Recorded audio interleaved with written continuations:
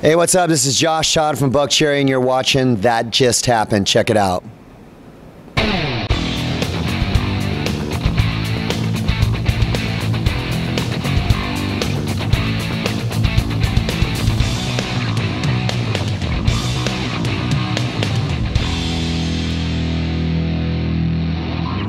Hey, what's going on, guys? It is Front Row Joe, caught up with Josh Todd from Buckcherry, playing at the Culture Room in South Florida. Little intimate club, man. This you're gonna blow the roof off this place tonight, aren't you? Yeah, we've done many shows here. We've had a lot of fun here. They always treat us well, and the crowd is always consistent. So we like coming here. Yeah. Yeah. Yeah, awesome, man. Well, first things first, let's talk about the new record, man. Warpaint, and the first really writing solely with Stevie D, although I know since he's been with you since 2005, he's had a smattering of credits on a couple of records, but this is pretty heavy lifting for him along with you for this record, correct? No, you know, I mean, I'm heavily involved in all the writing of Buckcherry records, so nothing changed for me, really. You know, Stevie and I got the opportunity to make a great record before this record. We did the Josh Todd and the Conflict record, Year of the Tiger, and that was a lot of fun. Real labor of love for us, you know. Stevie and I have known each other since I was 19, way before he was in Buckcherry, so you know, he's got so much talent, and he didn't get the opportunities in the past because of the politics of the band, you know, and this time he got to shine and really shows. This is one of our best records for sure, and we're really having a good time playing these songs. Yeah, and I've heard that you said you consider this one of the best records since 15. Not to take anything away from the other 4 records that follow that, but what is so much better, say, than like Black Butterfly or Rock and Roll? It's just reminiscent of the 15 cycle, you know. Before 15 we had lineup changes. It was a long time since the last record that we had put out, since Time Bomb, and whenever this band is kind of put in a situation where we got to make our best work, we always rise to the occasion. We did so on 15, and this is very similar. The writing process, we worked really hard on it.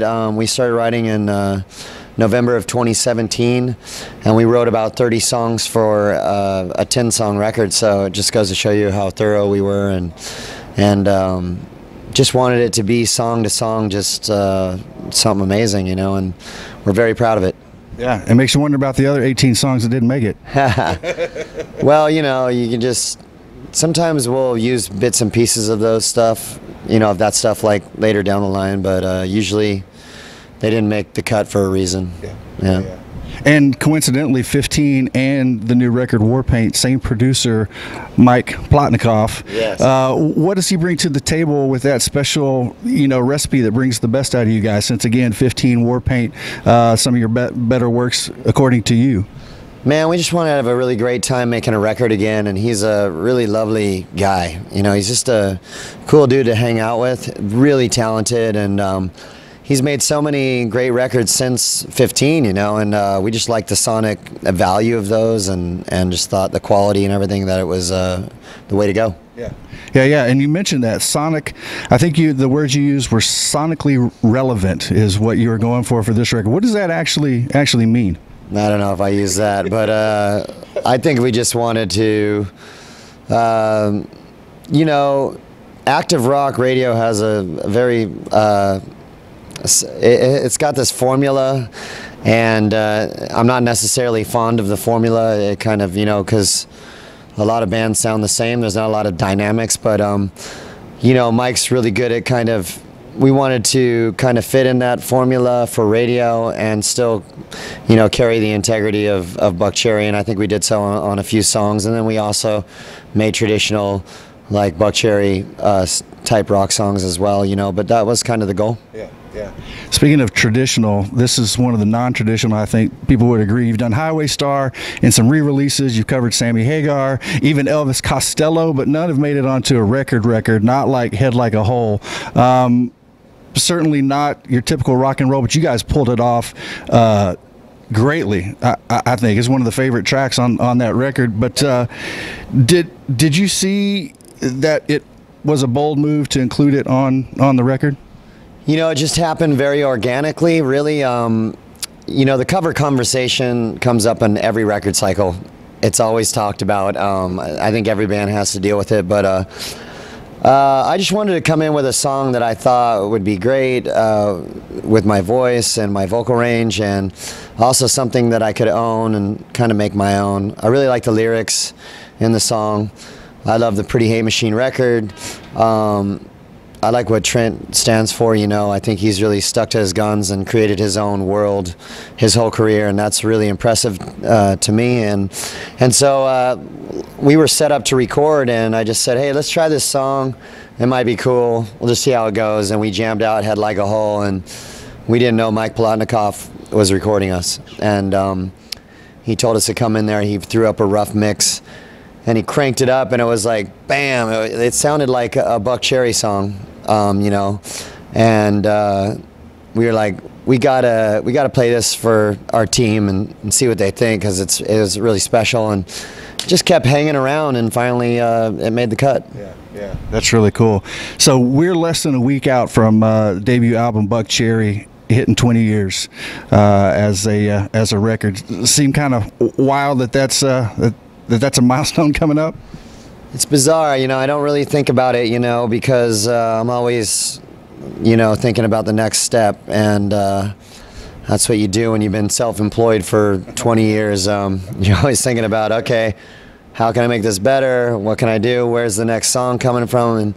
And so, yeah, looking back, it's like, it's actually what I dreamed about when I started this thing. I wanted to be in one band for my whole career and make a catalog of music and really kind of put my mark on the situation, and I think we've done that. I think, you know, Buckcherry's never been a mainstream rock band since we started, you know, and it's very hard to have longevity in rock music, and we managed to do that and really create a sound, a rock sound that is very unique. You know, when you hear a Buckcherry song, you know it's Buckcherry, and I'm really proud of that.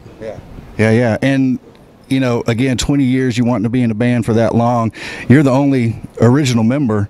What keeps you carrying that banner and plodding along and churning out the Buckcherryness? I mean, it's funny. I started this band recording on the edge of my bed in my apartment on a 4-track, just to some drum machines. And, you know, it's come full circle. I was the youngest guy when we started out. I knew I'd be the last man standing. You know, I am relentless in my approach. I like to work, you know, and this is not an easy life, being on the road for the majority of your life. It's a very challenging existence, and some people just can't deal with it, you know, and I understand that. And, you know, every time we've had a lineup change, we've always made the band better, and this is the best it's been.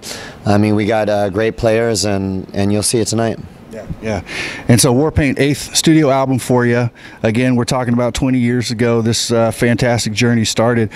Compare and contrast the songwriting between Buckcherry and Warpaint. What has changed? Nothing's changed. I write all the lyrics and melodies. I write some of the music as well. And I always just get a partner to collaborate with, and Stevie stepped up to that, and he did a really great job. He's a really talented guy. He's a great singer. He's a great guitar player. He's great at putting together full compositions and throwing me softballs, I like to call it, and making it a really nice landscape for me to, you know, do my thing and create a story. And we really developed our songwriting language, like I like to call it, during the Conflict record. So by the time we got to the Buckcherry record, it was we just knew exactly what we needed to do, you know, and it was a lot of fun.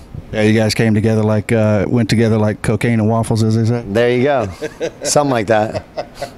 Had to throw a Ricky Bobby in there.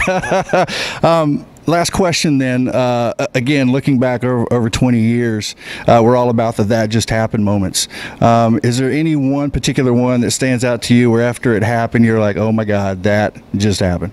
There's so many of them, but I have to say, like, one time we played this biker event, and it was on private property in Indiana, and because it was on private property, no law enforcement could go out there, so it became like, it was a really crazy thing to put Buckcherry in the middle of. It was like when you drove in there, it was like a nudist colony. It was crazy. There was people naked on motorcycles and people doing all kinds of shenanigans going on.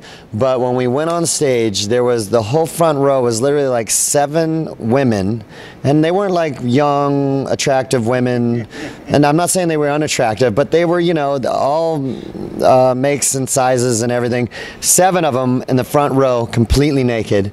And then, you know, and even during that show, some dude asked his old lady to marry him during Sorry, and just a lot of stuff went on in this event. And then when we were leaving the show in the bus, and they had a building, because it's kind of a campground, so they had one building where the lavatories were, and there was some dude in his cowboy hat and cowboy boots and nothing else, getting a blowjob, waving goodbye to us.